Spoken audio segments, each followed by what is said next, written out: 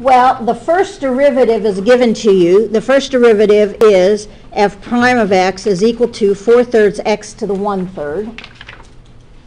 So what we're going to do is we're going to get max, min, increasing, decreasing. That's what comes off the first derivative. So I want to know where f prime equals 0 or f prime does not exist. F prime equals 0 is where 4/3 is just a constant. So that's where x to the 1/3 equals 0, or x equals 0. So essentially cube both sides, if you want to know what to do. Now, is there any place where x to the 1/3 is not defined?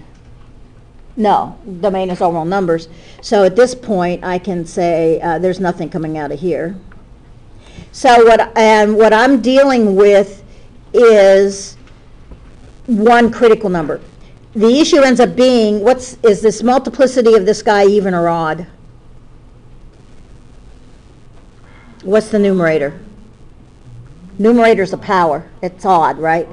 So that says, because this is a 1, it's going to be an x to the 1 power whenever you go to square both sides, or cube both sides. So that what you're looking at, it's multiplicity odd. So it changes. That means that I have a max or a min at 0. Got to be a min. Why? Because the arrows are going up on both sides, right? So let's see if that's the case. So at 0, it changes across 0. Pull 1, that's going to be my critical number. And if I look at 3/4 times 1 to the 1/3, positive or negative? Change negative. So decreasing followed by increasing. I know this guy is a minimum. So that says that we have a min at x equals 0, and that it's increasing from 0 to infinity and decreasing from minus infinity to 0.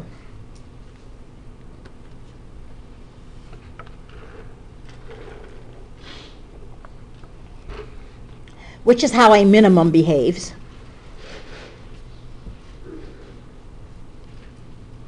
Then we come down to, this should be f double prime, second derivative.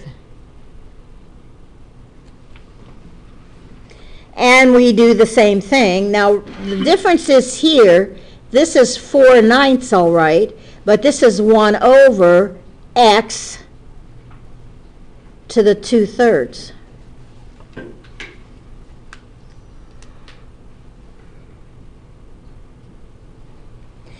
So that I want to know where f double prime equals 0 or f double prime does not exist.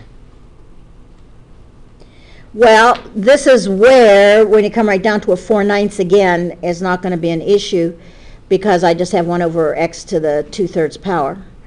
So this would say I'd have 1 over x to the 2/3 equaling 0. The only way that could be 0 is if the numerator is 0. Well, 1 can never equal 0.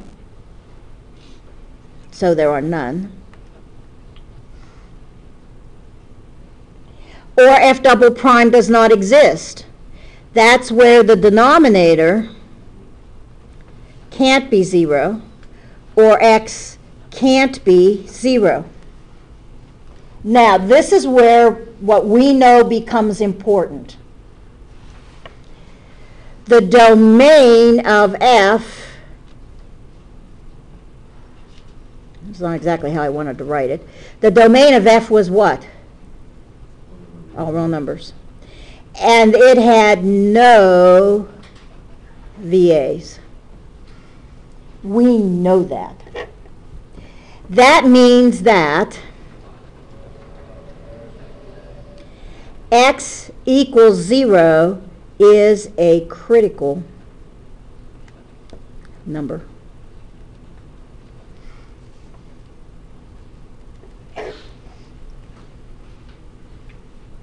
which means it could be an inflection point or not. And this is where the issue comes in. What multiplicity is this 0?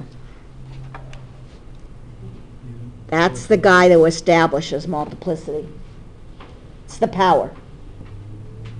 It's multiplicity 2. That means there is no change. Cube root of 2 appears twice. So x equals 0 appears twice. So that says I don't have an inflection point,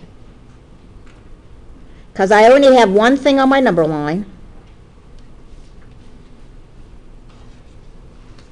and there's no change.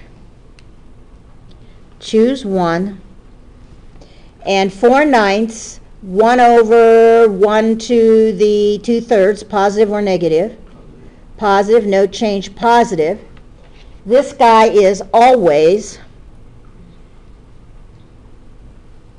concave up. So what do I know?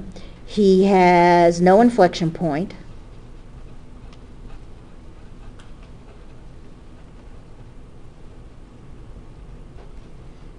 And he's concave up from minus infinity to infinity.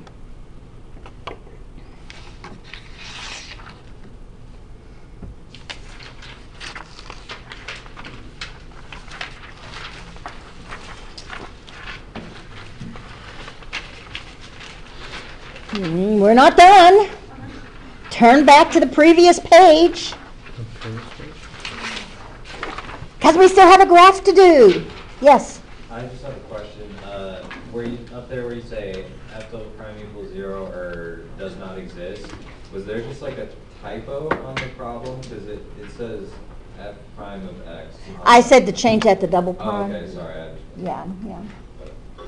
Yeah, it's a typo. It should be f double prime. Okay. That's called cut and paste. And sometimes you get all the changes made, sometimes you don't. Okay, back to the previous page.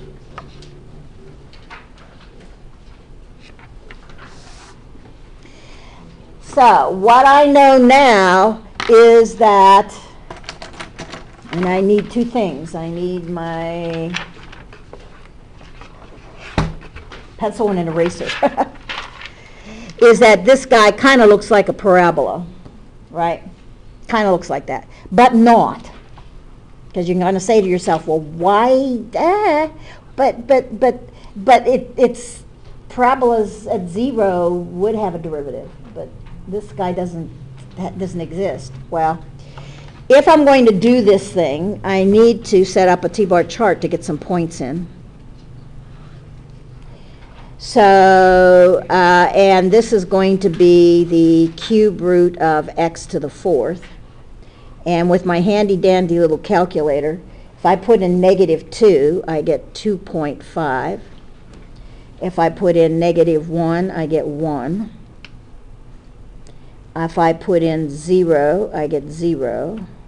If I put in 1, I get 1. And that's because I'm taking x and raising it to the 4th power.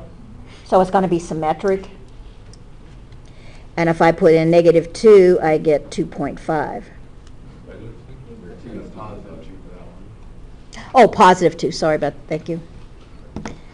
And so at -2, 1, 2, 2.5. At -1, +1. At 0, 0. At 1, 1. At 2, 2.5.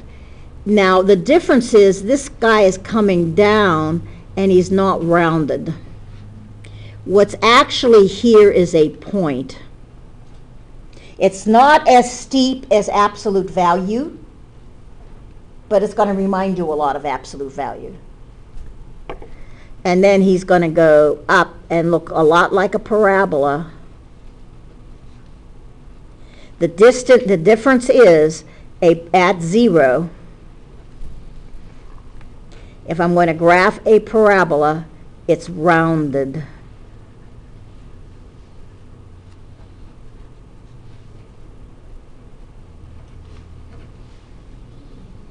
It's rounded. This guy comes down to a little bit more of a point, which is why you have the derivative not existing. Because remember, if you try to get something to balance on a point, it's going to fall one direction or the other. If you try to get something, if something is much more rounded, it's got a flatter surface and it'll hold that tangent. The problem is this guy's more he is two-pointed. So a tangent line would teeter-totter, which is why the second derivative doesn't exist. Where it would exist if something were more rounded. And it's in essence, essentially, what happened. So that's what he looks like.